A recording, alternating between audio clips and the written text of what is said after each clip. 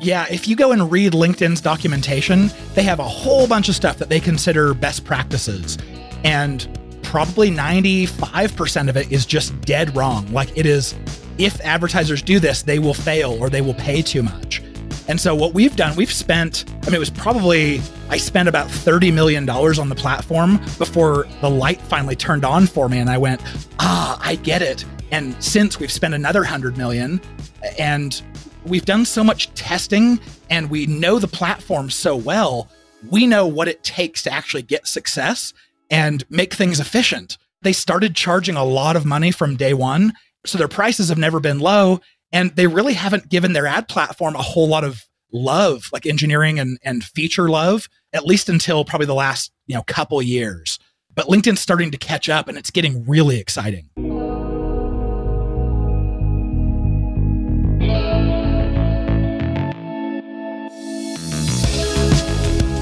All right, we're in the Groundswell Studios, and today in the studio, the one, the only, AJ Wilcox. Welcome to the show, buddy. Thanks so much, Scott. Excited to be here. Awesome. Let's just go right into, people are going to be quite surprised that I'm bringing on a LinkedIn ad expert to a show when I'm typically browbeating advertising. And you and I had a brief connection discussion, and I think let's start with a little bit of the dispelling the controversy about advertising. And especially for me, I just want to lead it off by saying, just to be clear, I actually think that advertising has its place.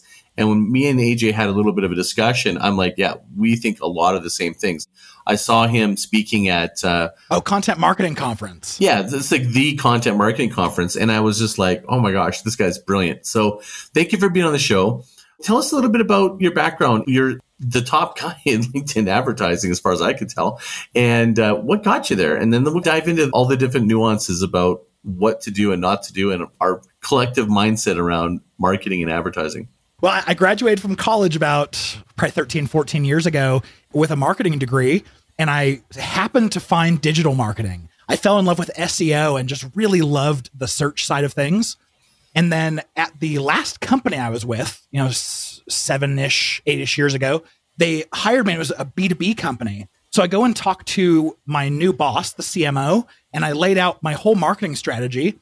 And I remember her saying, okay, all that sounds great. Go ahead and execute it.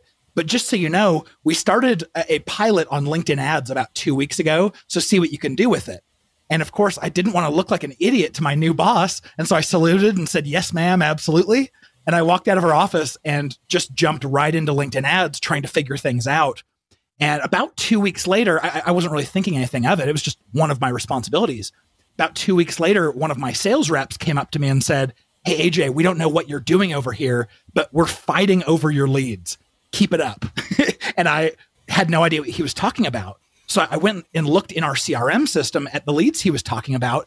And every single one of them, without fail, was sourced from LinkedIn ads, even though that was not the only channel I was running. Mm-hmm. And so that was my first hint. Long story short, I ended up growing that to become LinkedIn's largest spending account worldwide over the next 2.5 years.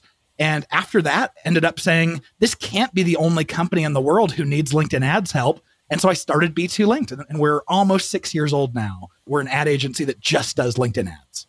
But I see you speaking, and you very much come off like an educator. So is that part of your business, or is that something you just do as a service or as a facility to your business?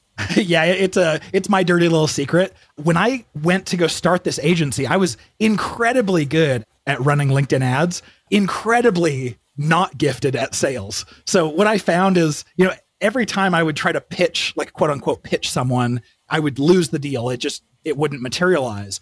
But what I found I was good at was breaking really complex concepts down simply and just providing value. And I realized that if I just shared value over and over and over, eventually people would say, wow, how do we get you to come and do that for us? And so because I suck at sales, just teaching and providing value for free became my sales pitch. Clearly, that's a strength. Like, that's what you broke down things that I was just like, I find that sometimes LinkedIn, not to dive into the process of LinkedIn ads, but I find it a little bit confusing because it's so different from Facebook. Because Facebook, it's so simple to be able to do little test A/B splits, but there's more money at stake and a different process with LinkedIn, although I'd really love to because of the targeting is really rich. So lots of things to talk about there. So first, before we go to that, that's incredible. You're building your business, you're doing it through education, but it's clear to me that you're doing something different in LinkedIn advertising. What is it?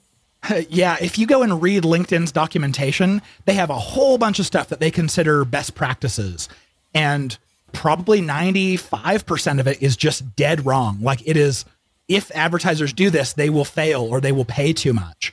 And so what we've done, I spent about $30 million on the platform before the light finally turned on for me. And I went, I get it. And since we've spent another 100 million, and we've done so much testing and we know the platform so well, we know what it takes to actually get success and make things efficient. Everything LinkedIn builds is to pad their bottom line and not to be efficient for you as an advertiser. Although fundamentally, I very disagree with that philosophy. I think if you make, just like what Google and Facebook did, they made their platform very inexpensive and gave advertisers a lot of tools so that they would go and be successful. And they went, everyone who was trying it out went and told their friends, and they grew the Facebook and Google Ads platforms from the ground up organically because it was working so well. LinkedIn, on the other hand, they started charging a lot of money from day one. So their prices have never been low, and they really haven't given their ad platform a whole lot of love, like engineering and feature love, at least until probably the last couple years. So I think that's really where they differ, but LinkedIn's starting to catch up and it's getting really exciting. Well, that's the one thing that caught my attention was your experimentation.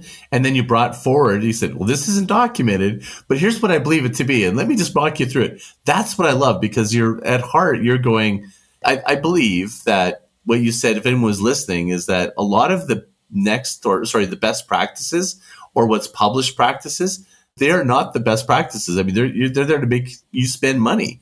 Yes. And you've cracked the code a little bit and you showed the algorithm a little bit what you believe it to be. And that's what I think is really interesting. And you're doing a service because you're not working for LinkedIn, you're looking for your clients. Yes. Right? Yep. And if you look at Google and Facebook, there are hundreds or even thousands of agencies who specialize just in each of those channels. That's a lot of marketers out writing content and teaching people. When you look at LinkedIn, I don't think LinkedIn ads has been exciting enough for anyone else besides me and maybe like a few others to try. And so because there's no one else out there doing the same experimentation and sharing, it means I've got to yell louder, I guess. Well, and so you're getting success, but sometimes there's this thing in advertising, which is it's in the interest of the agency for you to spend more money on media because they make money on the margin of the media buy. Absolutely. Do you make money on the media buys? We do. And it's a model I've had a problem with for a long time. I mean, even back when I was in corporate and I was hiring agencies, I was just like, our motives are so not aligned here. I'm motivated by increasing efficiency. And yet the agency was constantly saying like, hey, we think you could spend more if you do this. And it felt so disingenuous. So when I started the company, I was looking for any model I could run that wasn't charging based on a percentage of ad spend. And eventually I failed. I couldn't find a model that worked too much better. But what I did find was if I set a minimum retainer, so our minimum retainer is set at $2,000 a month. And what that means is whether you spend $1 a month on ads or $10,000 a month on ads, we're the same price. And so what I do is I tell people, let's start at around $5K a month budget. Then when I tell you things look good, it's time to scale up. Can we go up to 10? You know that that's not me being disingenuous because I'm not making another dime off of you scaling that up. So I feel a lot better about making that recommendation when the client doesn't feel like it's me trying to pull one over on them and just pad my pocket. Oh, wow. That's great. Because I think that's one of the things I did with my agency back in the day was I wanted them to know I was agnostic. So I said, look, we're just going to do straight bill through. And most of my, agency competitors, they thought that was a mistake, of course, because that's what they do. But what it led to was more trust with the client and enabled more initiatives on sort of getting a seat at the table. I wasn't a supplier, I was a partner. And I'm sure that's what your experience is because you're educating your clients and you're showing them how you're trying to beat the system to get more bang for their buck. Can you walk us through what that looks like? Yeah. I mean, we have two different offerings. The one that most take us up on is it's like 90% of our business is managing people's accounts for them. So these are people usually responsible for a lot of different channels and just want someone who's going to take care of it and babysit it really closely. Then the other 10% are people who say, hey, we have the internal resources to run this channel. We just need someone to make sure that we're doing it right and help us be efficient. And so that comes down to my team does the account management. But when you bring me in to consult or train or audit, it is just me. I don't employ anyone else on that. The goal is no matter what you need around LinkedIn ads, we want to be the ones to help you with it.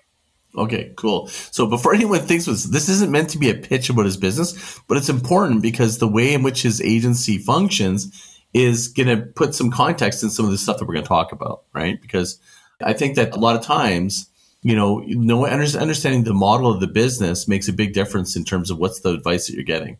So you're giving all this great advice about how to build campaigns. When do you turn away clients? When do you say, hey, this isn't right for you right now, or you're not in the right industry? Like, do you have that? And if so, what does that look like? Yeah, when I very first started the company, the only experience I had was running for one large B2B SaaS software brand. And so what I did just starting out, I set my prices really low. I set them as hourly because I wanted it to be easy to sell. And I would sell LinkedIn ads management to anyone who wanted to try it. Mm-hmm. And what that meant, I had a 100% close rate for like the first 3 months because I wasn't charging enough is what that turned out to be. But what I found out very quickly is what works and what doesn't work on LinkedIn, because I was trying to take every kind of industry and every kind of account and company. And once I figured it out, hey, here's the formula. This is what's going to work. This is what's not. Then I could actually start telling people with confidence, like, hey, I think you would be good. So in my mind, I've boiled it down to 4 different points where someone could potentially be disqualified. The very first is their audience. So if someone's audience is reachable on LinkedIn, but they're not reachable anywhere else, then they're a perfect candidate, because when they start getting leads, their sales team is going to scream and just say, yes, this is exactly who we want to be talking to. But if you've got an audience who you're saying it's like female between the ages of 25 and 45, man, LinkedIn's way too expensive for that. And so I would, I realize people want to diversify, but I would go with other channels where you can reach them a lot cheaper, even something like radio and billboard, because LinkedIn's going to be real expensive to reach that audience. Second one is basically budget. What we found very early on is if people had a budget less than about $5,000 a month, they had a really high quit rate. And so we looked at that and said, why are people who are spending less than $5K leaving after a month or two? And why are people who are spending more than $5K, why do they stick around with us for a year plus? What we realized is that if you're spending too little, you're not seeing the results fast enough, and you're probably going to give up on it or lose patience, assume it's not working. So we tell people, if you're coming in with small budgets, feel free to do it yourself and, be patient, but don't hire an agency like us, because, we're not going to be able to show you the value until you've spent for 2-3 months. Then you actually have the data to analyze. Is that because you got to be testing, doing different, A/B splits and stuff like that, or what?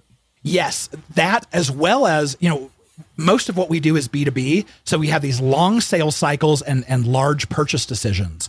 So if someone comes in and runs ads with us for a month and doesn't spend very much, the most that we'll get is like statistical significance around click-through rates, for instance. Mm-hmm. And I mean, you and I know click-through rate doesn't really tell you all that much. It might tell you what people want to click on more, but it doesn't tell you who's going to convert and what their lead quality is like. If you've spent about $5K, and it doesn't matter over what time period, but we like to do it over a month so we can just look at all of this data and analyze it. If you spend about $5K, you generally have enough leads to do 3 things. Number 1, become statistically significant to your conversion rates, which is really helpful to know. It tells you what you can expect to pay like per lead. You also get to see the impact on the business. There's enough leads that you start to see what they do. And then number 3, your sales team now has enough qualitative data about these prospects to make a judgment call and say, yeah, it sure seems like lead quality here feels high or feels low. And so it's really nice to get to that point of understanding the real impact.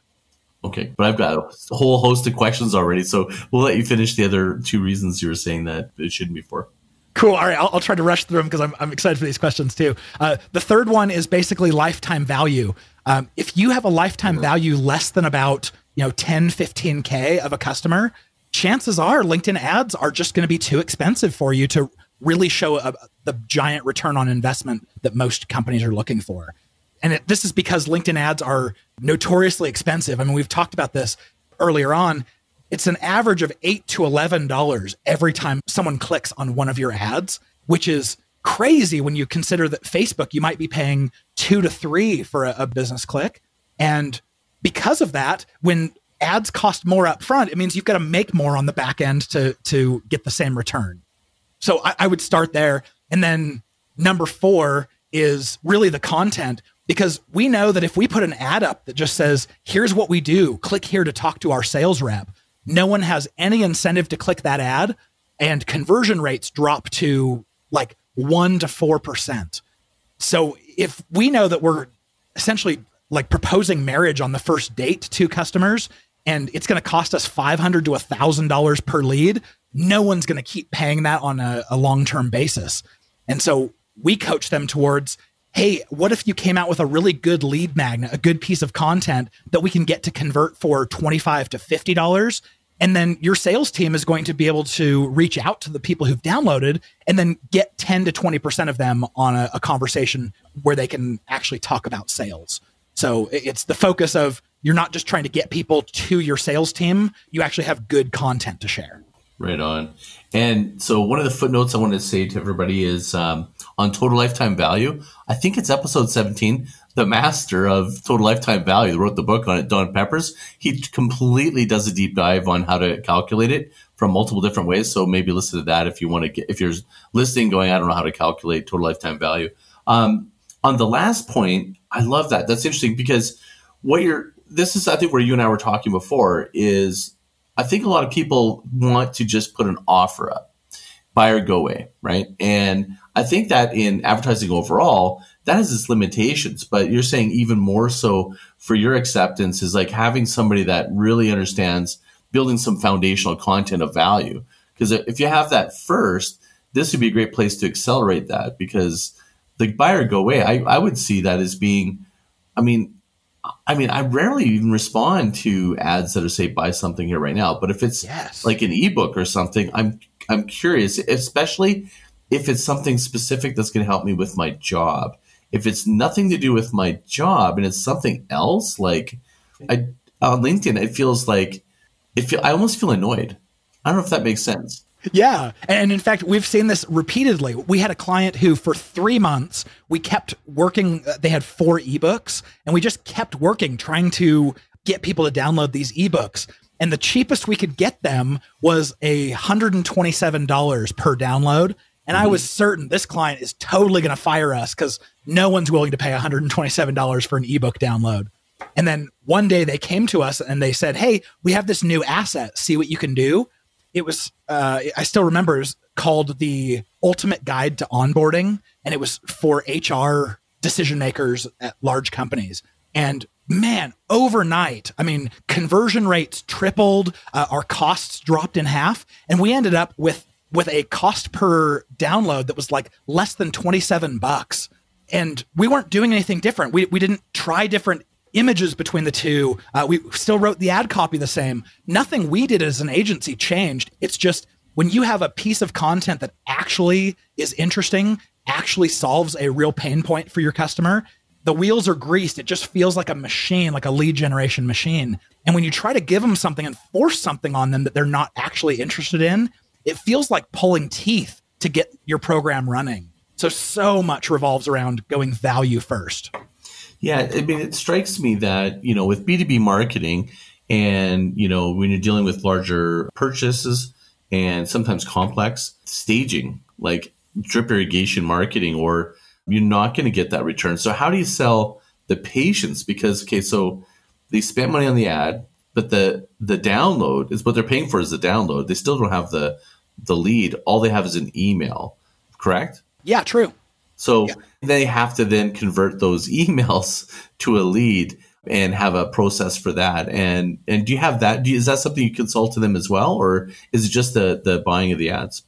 Yeah, I mean, we've certainly tried. What we find is if you have a sales team who is just very set in their ways, they've only ever had search leads who are just people begging for demos. Like it's a really hard switch over. So a lot of times we'll make this pitch and a sales team will just say, yeah, sorry, this just isn't for us. Then they'll take their licks for a little while because they realize that the old model of just asking cold traffic to do something really big and scary just doesn't work. And then eventually they come back to us and go, okay, we understand content now, we're ready. So, I mean, I'll explain anything to anyone, but if, like I mentioned, I'm not a good sales guy, I'm never going to convince anyone of anything. So what I'll do is I'll just be ready for you as soon as you kind of turn that corner and figure out that's the way your team wants to go. Yeah, come back when you figure it out. So how do you deal with multi-stakeholder sales? So say, for example, I'm doing a campaign. So let me reframe that. I want to do a campaign on LinkedIn, and it's a complicated product. I know that I need to get the buy-in from the engineer. Maybe it's the marketing department and the buyer.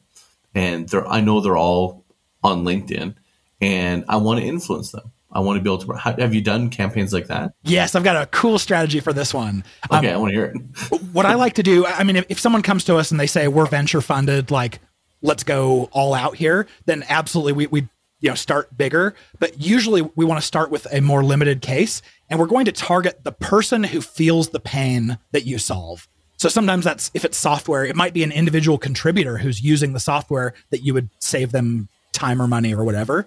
But you target them and get them into your sales process. And then what we do is take a list of all of the companies who represent leads that haven't closed yet. We'll take those companies and we'll upload them into LinkedIn as what we call an ABM, or an account-based marketing audience.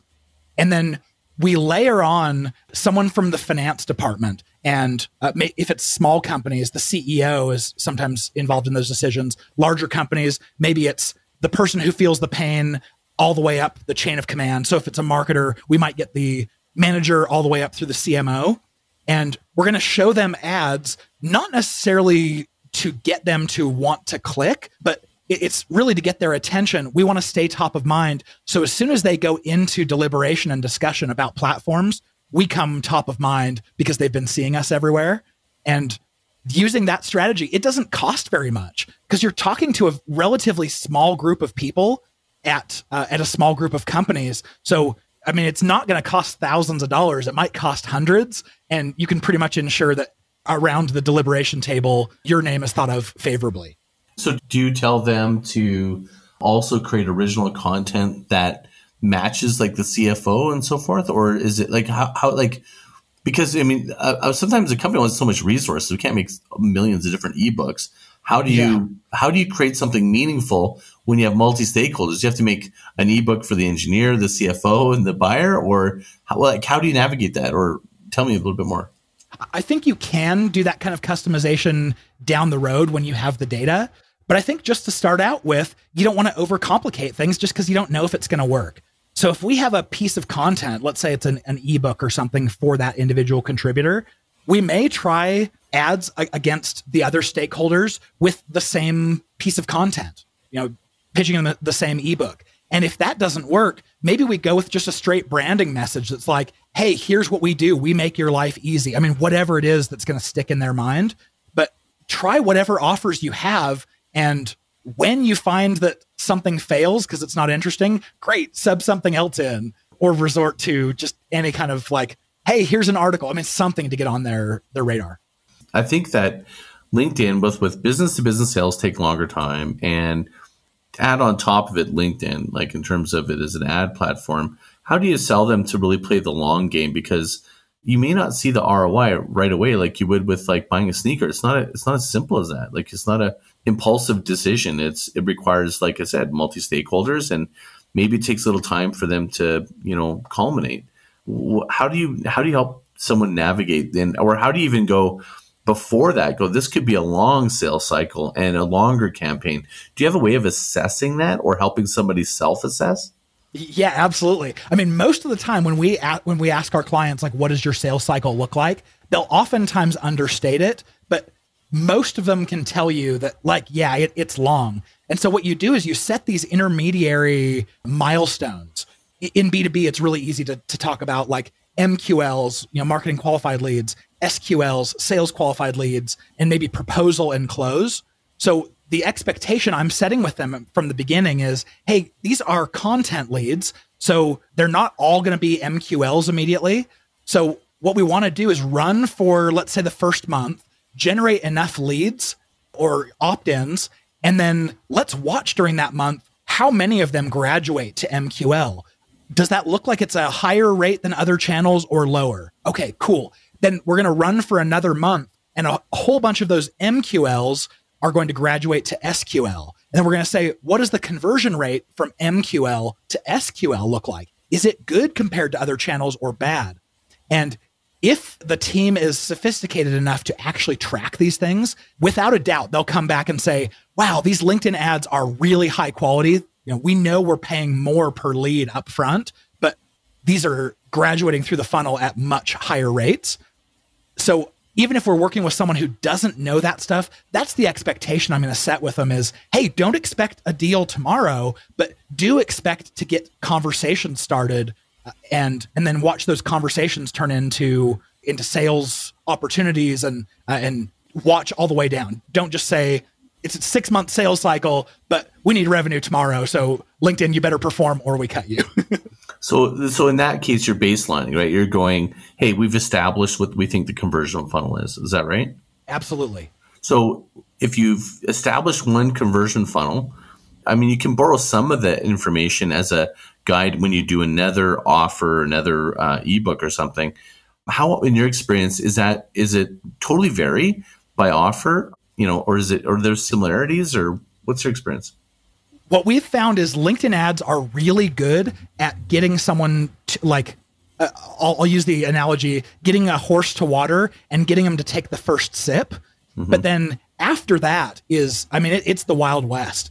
What we don't know without a lot of testing is, okay, after someone comes in and downloads your ebook, is the next best step to talk to sales, or is it to watch a webinar, or is it to get another ebook, or is it to have sales email twice and call once? We don't know any of that, and we have to do a lot of testing.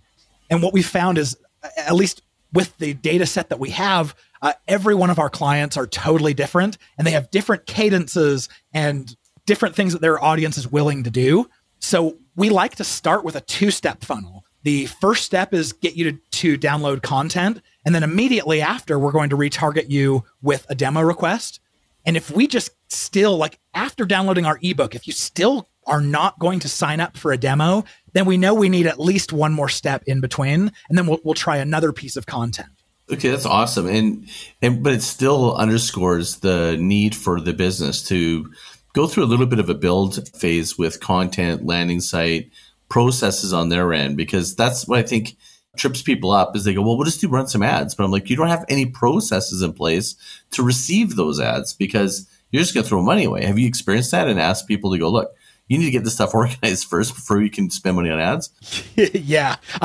I will. It's more common than people think, probably, right? Oh, it's super, super common. I mean, can't tell you of all the leads that come in, I would say 3/4 want to just, they're oblivious to the whole content angle, and they just want to push people right to a demo request or a sales conversation. And it's really tough. I'll just straight turn people away and say, if you're not ready, if your sales team doesn't know how to nurture and you're not willing to test something out, then it's best to go figure that out somewhere else and then come back to us when that system's in place. And, it's not all altruistic on my part. I really don't want to have a client that a month later, we have to have a hard conversation with them saying, this isn't working. I quit. I hate you. I would much rather turn someone away now, get them back later when they're going to have a much better experience. And then we'll keep a client for 2-3 years. So would you advise them to go, look, once you got your system up, actually just do it organically and just anchor organic first. And then once you've tested that, then you should add advertising? Or would you say, yeah, call me when you got your system down? Yeah, I love testing organic. This is a little challenging right now because LinkedIn right now is rife with agencies who will just basically spam people organically. So I don't want to praise them or anything, but people who do this right, the organic outreach to create relationships, to put the right people in your network, have thoughtful conversations that will eventually turn into a sales conversation. I think this works great. And what happens is when you have boots on the ground, let's say sales reps or the business owner, him or herself, actually talking to people, you'll find out what they respond to and what they don't. So then when you decide to automate the process, you go to put in like an email nurture sequence, you know what people liked. And so you can bake those things into your more scaled up nurture approach.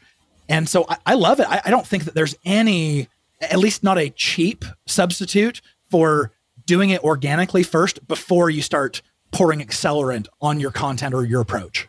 Totally agree. I was doing high fives in there. So, it's like, well, the other thing is that for you and for the business owner, they can't go, well, how much of that was organic we would have got anyways? It totally eliminates that because there's delta between the two. Yes. Yeah. And it's not trackable. One thing we do see that's really cool, and this is, again, not trackable, but it's palpable to the sales reps, when sales are doing outreach and having conversations, and then we come in and start advertising, the tone of the conversation, and we're targeting the same type of audience, the tone of their conversation starts to change. So they used to say to the sales reps, like, hey, why are you in my inbox? Like arms crossed, prove yourself kind of approach. Mm-hmm. And now after they've seen your ads for a month or two, they're saying, oh, I've heard of you guys before. You must be legit. Let's talk. And so the organic and the paid approach work so well hand in hand. I just don't see them as competing, but both are very crucial and trackable in their own ways. Interesting. So what about if you did an ad that was about human connection? You're just basically straight up not trying to do a demo, but having a conversation. Have you tried doing that, and has it been effective at all? Yeah, we've tried a whole bunch of different approaches. And what I've found from LinkedIn, as opposed to something like Facebook, the audience tends to be a little bit more skeptical. I think skeptical is probably a good word here. Yeah, so, that's the right word. Yeah, wary. Exactly, wary, very educated, discerning. So on Facebook, the same person could see an ad that's like, grow to a 7-figure business overnight and master these things, and that kind of like bombastic language, and they'll convert. But if we reach them on LinkedIn and try to give them words that feel like they could be too good to be true, over-promising, then they're discerning and they won't convert at the same rate. So I think if you go after this approach of like, hey, let's be real, let's have a real conversation, I want to connect with you, I think it's difficult because they come back and go, oh, it's an ad. I know it's an ad. I know they're showing this to lots of people. The one approach that's different here, though, there is one ad format that they call sponsored messaging. And this is where you can actually send them, it's used to be called a sponsored in-mail. You send them a message that lands in their inbox, and it's customized. It'll say like, hi, your name, and you can insert job title and company and try to make it a little bit more personal. And what we found is if we have an offer that's like a VIP kind of thing, like we want to invite you to an exclusive networking event with drinks and rubbing shoulders with others of your peers, this comes across really well like an invitation, and it does feel special, and they are willing to respond, even if they're very, very busy, high up people who guard their personal information. So I just want a clarifying question. Is that different than InMail?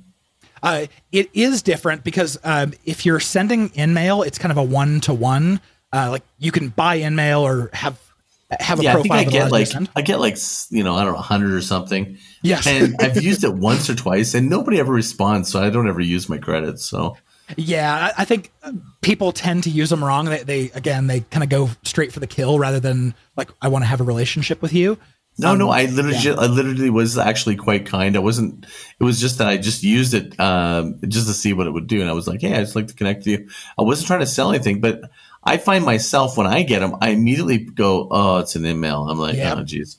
So it's like I'm already have a predisposition to it. So I kind of figured maybe that was why my in-mails, when I did try using them, didn't work. Because I tried them when they were out of my network, when they're like third or something degree.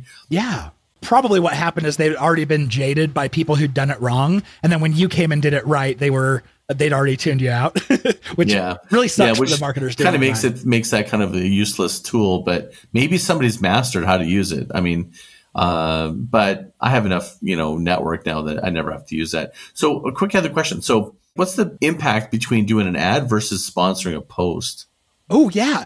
So they're really the same thing. Are the results the same? Results are, I'll say largely the same, but a little bit of nuance here. If you promote something that's already on your company page, what you're getting is the social proof that has already been built organically from the people liking and commenting because they follow your company's page. Mm-hmm. You get to promote that to a larger audience, and it already has this social proof that makes it feel a lot more legit and a lot more important. When you create an ad, you essentially, even if you said the same stuff that your organic company page post said, LinkedIn will treat it like a brand new entity because it is, and it'll reset all the social proof. So no likes, no comments, no shares.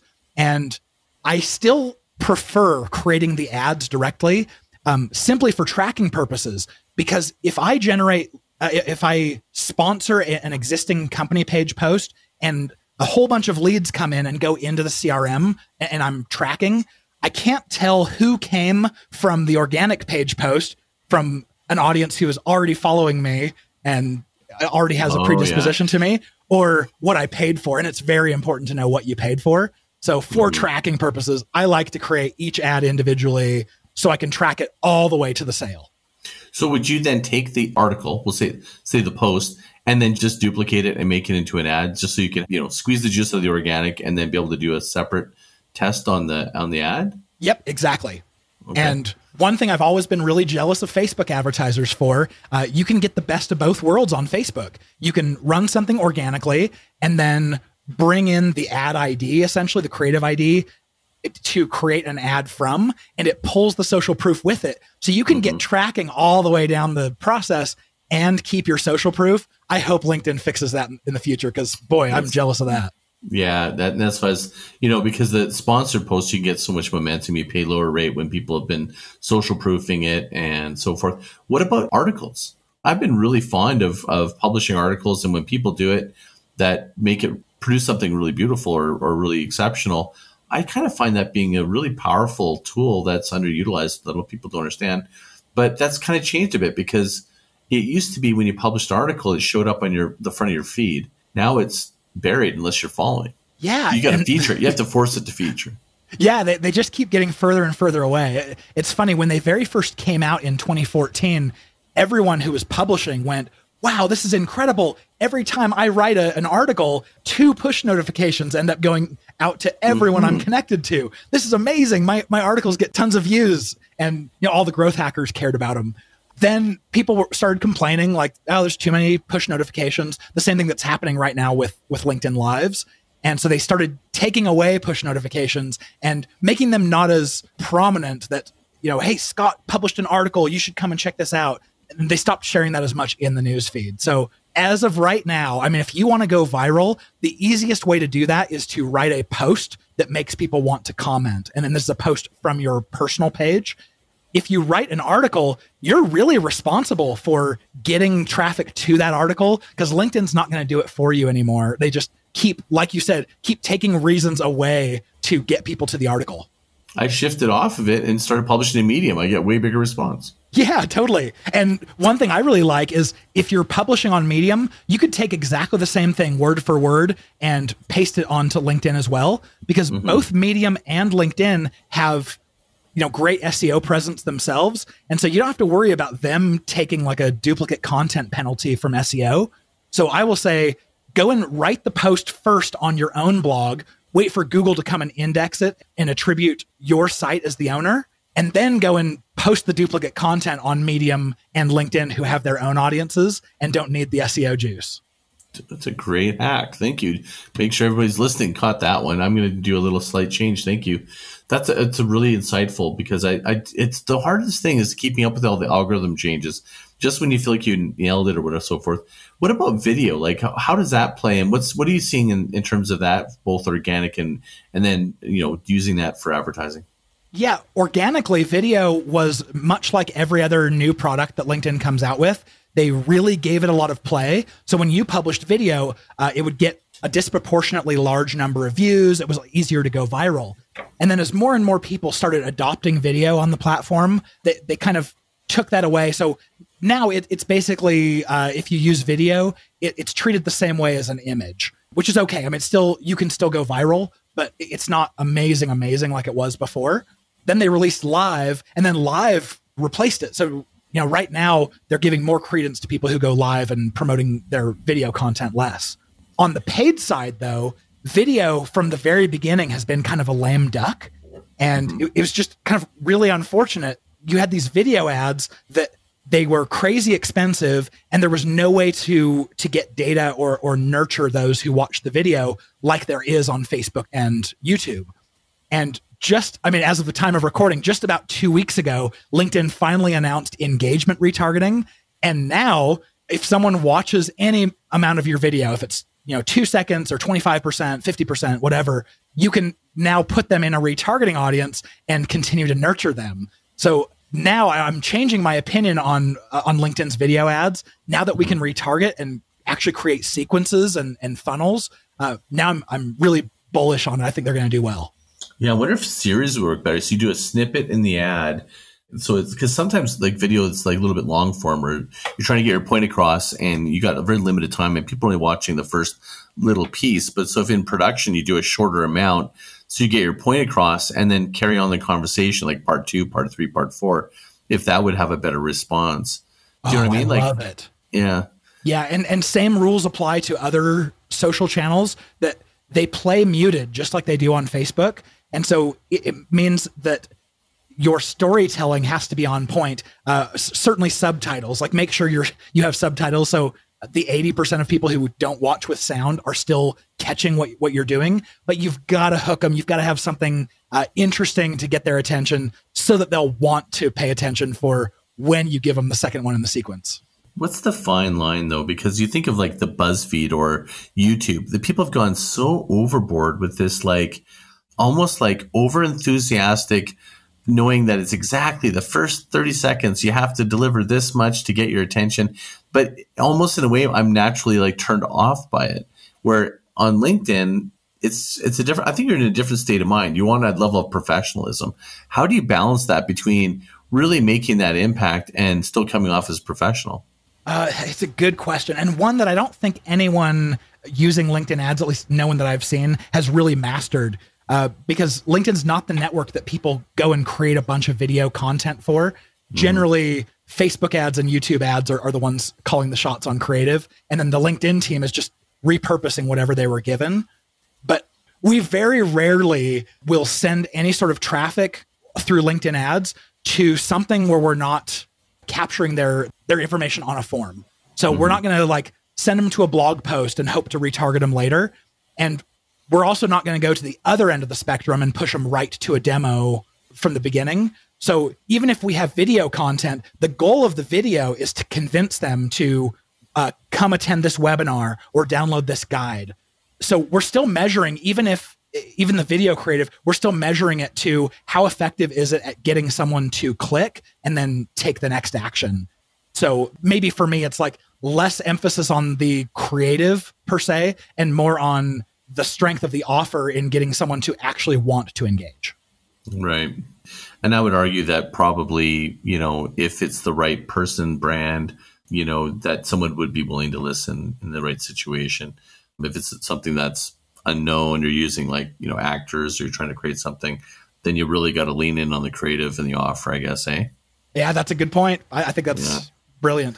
Because some people are just you want to listen to. Like, I know that some people are, I know Gary Vee, like some people are just like, absolutely got to hear everything he's got to say. Yeah. He's going to get natural pickup, but he's his own little beast. He's definitely just got this like ecosystem of just like pumping out the content. I just don't know how long that can last for people's attention spans, because no offense to Gary if you're listening, because I want to get you on the podcast and I'm in his 4D program, but some of the content just seems the same. And I don't feel like I'm getting new content. And I'm wondering also, like with a lot of ads and content I see from people, it seems so repetitive and I get tired of it. Do you ever find that like, the ads or the creative, you have to tell people like, you got to come up with some new creative content, something new. I mean, you got to innovate, because nothing makes me more exhausted about following people and stuff as when they say the same thing over and again. Oh, totally agreed. And this is something we see a lot in advertising, especially social ads, where you see this saturation occur when your audience has now seen the same ad, the same offer, 2, 3, 4 times. And, by that point they say, well, if I wanted to click on it, I would have already clicked on it. So what we're watching over time, every time we launch an offer, we kind of set the clock on, okay, let's see how long this is going to last. And it's usually about every 27 to 33 days, we'll start to see the click-through rates just start declining. We'll see, 3, 4, 5 days in a row of declining click-through rates. And that's when we know it's time to refresh your content. And if the client doesn't have, let's say they worked really hard on some report or a guide, they don't have a new guide to start showing people.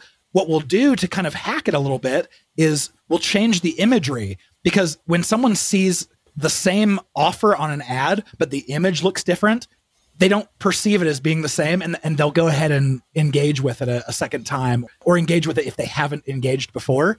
So we can kind of revive that saturation by just making sure we're changing things up. But if we've run the same offer for, let's say, 3 months in a row, really people feel the same way that you do. It's like, oh, I've seen the same thing before. This is a rerun.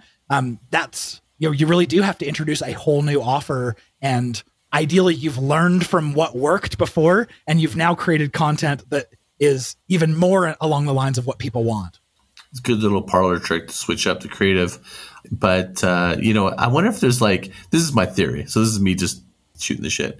So my theory is, because this is how I feel, I just kind of go based on how I feel about things. And sometimes when someone overplays their ad, I go from oh yeah, I'm, whatever, I'm just going to ignore it, to then I turn on another side going, I never want to buy something from them. Yes. I literally get repelled by it. Yes. Do you ever feel that way? I certainly do. And this is something I had with Facebook ads for a long time. It was they wouldn't ever let you set an upper limit on how often the same person could get hit with an ad. And so I think it becomes a reputation management concern when you're just hitting people mercilessly. Every time they hit another page, they're seeing your ads and the same ads over and over. What we find on LinkedIn, though, we actually have a nice way around this. First of all, they have a very tight frequency cap. By default, each person can only see an ad from your company once per day. So they're not being inundated. And then on top of that, LinkedIn's not the network that you go and spend hours a day on. And so because of that, even if someone sees your ad, the same ad every single time they log in, if they're logging in once a week or, even if it's every few days, they're probably never going to feel so burned by you oversaturating them that they turn angry. But what about retargeting? Because I feel like that, just the retargeting industry, the whole process is browbeating somebody. It's like giving the same.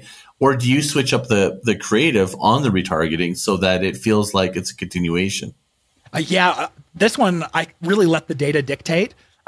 Sometimes if we are retargeting someone because they made it to the landing page for a guide, but they didn't end up downloading it, the next step in the sequence is get them back. So show them the same, get them to the same offer and try to sell them again on downloading it. If we see really low click-through rates, really low conversion rates there, then we know that piece of content just didn't work. And so then we're going to try something else. But I think once someone has actually converted, they've downloaded a guide of yours, now it really is up to you to show them a variety of things like, hey, you liked this. Here's something else you might be interested in. Or, hey, maybe you should talk to sales because we've got a cool resource for you, or something like that. I never want one of my audiences to feel browbeat. I want them to get enough variety that they're not annoyed by the company and hate the client forever. Yeah. Well, that's good. You're thinking on behalf of the client too. I think some people just go, fine, yeah, we'll try it. And, and they know that it won't work, and they'll let the data, prove it that that doesn't work, or it does, and they'll be happy to do it. I think it's good to kind of balance between preventing clients from doing stupid shit. You know what I mean? Yeah. So we're in the home stretch here, and I want to do a little bit of more a directional focus on personalization. And what's been your experience with using personalization? How personalized can you do campaigns? I got to believe that having the amount of data that you have in an individual, like by title, job, past jobs, the amount of personalization potential could be really interesting. What's your experience?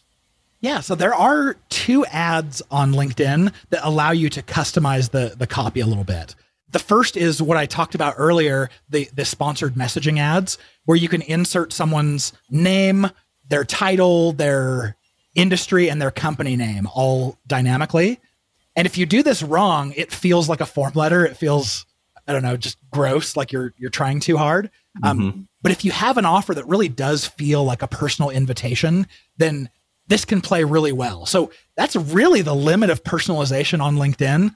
The other ad format that can do this a little bit is called a dynamic ad, and it will stick your picture into the ad as the prospect, and you can insert someone's first name. I think that's pretty much it.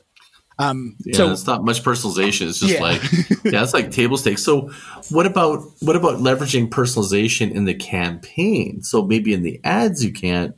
What level of personalization could you glean from the targeting and do it on that end? Or can you? Is there any way of like, I'm just trying to figure out like how you can make a better user experience so it was really being super relevant. Yes, I love the way you think, Scott. The biggest trick we found here, okay, so setting up the limitation, LinkedIn won't let you run any ad to an audience smaller than 300. So immediately you know that for the personalization you want to do, you have to make sure that there's at least 300 people who share that characteristic. Okay. So what we found is if we show an ad to all kinds of marketers at tech companies, we're going to see like a 0.3 or a 0.4% click-through rate. I mean, pretty terrible, like certainly less than 1%. When we say, hey, let's target just marketers at Salesforce, and then in our ad, we say something about Salesforce, we mention Salesforce, we know that we're going to get a click-through rate that's over 3%. It'll probably be 3, 4, 5%. And the only difference was that level of personalization. It's really clunky to try to make sure that you have at least 300 people in your audience who share a characteristic, but especially for targeting large companies with this account-based marketing approach where you can mention their company in an ad, it works beautifully. Like what would be an example of the copy that would be, hey, we know you're from Salesforce, here's an ad. What the fuck do you say? that one's, you got to be a little bit creative. Okay. Give me an example of a creative that would like make sense, because I'm trying to get my head around that one. Even if you just share news that's like Salesforce does, you mentioned something that they did in the industry, so it could be maybe more of like a third-party news approach. I'll share with you how to do it wrong. We tried one that was like, hey, company employees, maybe it was like IBM or something, just calling out to them because our client they were already on the approved vendors list and they could already use our client. So we were just telling them, hey, this is a service that is available to you that the company will bless. And we ended up with getting a cease and desist. The client did. The client got a cease and desist from this company's legal department saying, why are you using our likeness in your ads? And they went back and said, no, these are ads only targeting your company, which the legal department just didn't seem to understand. So be aware, if you do something like this, you may end up getting a cease and desist from people who don't know how targeting works. Interesting. Yeah, like that would actually, I could see them raise alarm bells or going, hey, we made you a preferred vendor, but we don't want you now marketing to our internal group. You can see that as being maybe you need to get blessing from the company in some way. Yeah, potentially. And the legal department, I don't think had a problem with the fact that they were advertising to their employees. They just didn't understand the fact that these ads were only being seen by their employees. They thought that, they were advertising to everyone, but using the name IBM or whatever. But say you're talking to IBM, you're mentioning them in the ad, but you don't have a relationship with them. What would be the creative or what would be the approach with something like that? I think I would try a little bit more aggressive just to see if it works. One case study I saw, someone did something really interesting. They wanted to talk to one person in an organization, but of course, with LinkedIn's targeting, we can't target just one person. We have to target 300. So let's say that this person's name is John. They ran an ad to the entire company of 300 plus people saying, hey, John in finance needs to see this. And so, you only have to show that ad. Oh God, I love it. Yeah. That's great. So give me some other really rad examples of like clever uses of ads in LinkedIn. Well, I used to have a trick. through like LinkedIn's campaign manager, they've always had this limit. It actually used to be 1,000 people in an audience. They've since lowered it to 300. But through the API, they didn't enforce the limit. So I used to use an API partner to build my campaigns targeting an audience size of 1. And I didn't know how soon they were going to patch the hole. So I didn't like abuse it or anything. But it was fun just to know that I could target smaller audiences. And you could actually run an ad calling someone by name. Yeah, that's what I was trying to talk about, is like doing a direct ad to an individual. And that, if you're, to me, that would be amazing. Because if you could do a personal ebook going, hey, John, this ebook's just for you, and you personalize it to all the different, clients and make that personalization. That's where I was thinking it could be really impactful. Yeah. And Scott, I don't know if it was with you in like pre-show chat a little while ago, or if I was talking to a different friend about this, but someone that I was talking to came up with the idea of, hey, what if you went and found a list of people whose name was John, and then you upload that list manually into LinkedIn as an audience, and then you start showing ads where you call the person's name John, like, hey, John, you got to check this out. Was that you who came up with that? No, do you remember? It wasn't, but I wish I did. That was actually it's pretty clever. That's interesting. And yeah, oh man, there's I got so many more questions, and we're wrapping up on our hour here, but this has been great. Before we wrap up, what would you like to share with people that are listening about, something to consider, whatever it is that you'd like to say about helping somebody that's really, because this show is about sustainable growth marketing, and I want to help people with the tools, the concepts, and the insights that help them do things that are sustainable. And, obviously when you're doing, not when I say obviously, I gotta be careful with that word, but it sounds to me like when you're doing campaigns, you're demonstrating the ROI for clients, and that can be sustainable in itself. But is there anything you want to share that would really help someone go, look, you're really looking at scaling. Everybody wants growth. Here's some really, some things to think about when it comes to LinkedIn advertising. Yeah, I think the thing I want to share is how when you run LinkedIn ads, it doesn't have to be just a transactional relationship of I put money into this bucket and leads popped out. If you do it right, you can do this really cool micro segmenting of an audience and treat each one of them, each segment, like it's a private focus group that's just giving you data about who's inside. So I'll give you an example. If one of our clients came to us and said, our ideal customer is marketing decision makers at companies with more than 1,000 people, we might go and create 4 separate audience buckets. One might be marketing managers, one marketing directors, another one marketing VPs, and the last one CMOs. And we're going to pay the same amount of money as if we just stuck them all in one bucket and we're lazy. But instead, we put them in 4 different buckets and launched the same 2 ads into each one. And now what happens is we get to watch the click-through rates of which level of seniority. Do they like what we say? Are they liking our content? We get to watch the conversion rates. Is this important enough to them to actually convert on? And we get to see things like impression volume. If you're targeting just CMOs, for instance, you know how big that audience is. By how many impressions they get per day, you can kind of start to get a gauge for how many of these people use LinkedIn and how active they are on it. So I think my guidance to you is, if you are going to test LinkedIn ads, don't waste it and just try to get leads. Also use LinkedIn's incredible targeting to break your audience up in ways that you're actually learning along the way. Well, what about doing ads to actually do a survey? So you're not actually, have you ever seen that where somebody's like click on the ad and, so you're actually learning from the individual and you're getting them, maybe you're creating an offer that allows that they'd be willing to, but have you tried anything like that? So LinkedIn just barely released polls to us as users. They don't have one that you can sponsor yet, but this is something I've wanted to do for a long time. I've got kind of a cool hack that I have in mind that I haven't had a chance to try out yet. But LinkedIn has this objective that they call website visits, where if someone clicks anywhere on the ad, it doesn't charge you until they actually click on a link to your landing page. So what I would really like to do is create an ad that is a poll where you're just asking people to contribute by commenting. So you say, comment down below and let us know A, B, C, or D, like what you would do here or what you choose. and go ahead and link it to something else. Like you link it to, I don't know, your homepage or something, but your call to action's asking people to comment, not visit your homepage. And I think you could probably go viral. I think you could probably get a lot of reach and surveys out of it without paying very much money at all. Interesting. So that you wouldn't be able to make it interactive. You just point out 1, 2, or 3, please say in the comments. Yeah, I think that's the way I would approach it. Eventually, if LinkedIn ever comes out with like a polling ad format, I totally want to test that. I think it would be awesome.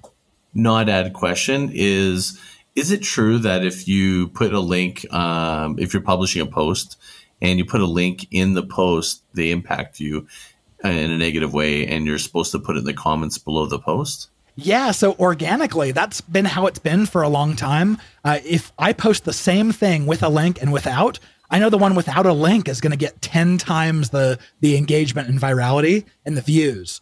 It's never been that way with advertising, because if you're willing to pay LinkedIn's, $8 to $11 a click, then they'll let you take the traffic wherever you want. Yeah. But I'm hearing rumblings this last few weeks that it seems as if LinkedIn may have removed that, quote unquote link penalty. We're seeing a lot of stuff that has links still doing well in, viral wise. So maybe this is changing in the future, or maybe it's just part of a test. Who knows? I hope it does, because it's kind of a waste of effort. Like you see everybody posting, like click on the link below. It's below the. So now everybody's in on the hack, and it just feels like, why not just let it ride? Exactly. I mean, like, what are you afraid of? Like people are really, it's going to be so bad that people are going to jump off the LinkedIn platform, and you're going to lose so much, money. Like I have a hard time sometimes with the thinking of these platforms, but that's another story. I agree with you 100%. Yeah, right on. Well, dude, thank you so much. This is an incredible show. I'm so happy that we got the man, Mr. LinkedIn, on the show, and we had and I feel like we could probably do another segment and even go deeper, but I thank you so much for your time on the show. Where can people follow you? Yeah, I think LinkedIn's a great place. That's where I share all my best stuff. So you can follow me. Just type AJ Wilcox into the search bar and just look for a chubby ginger. So that's one way to find me.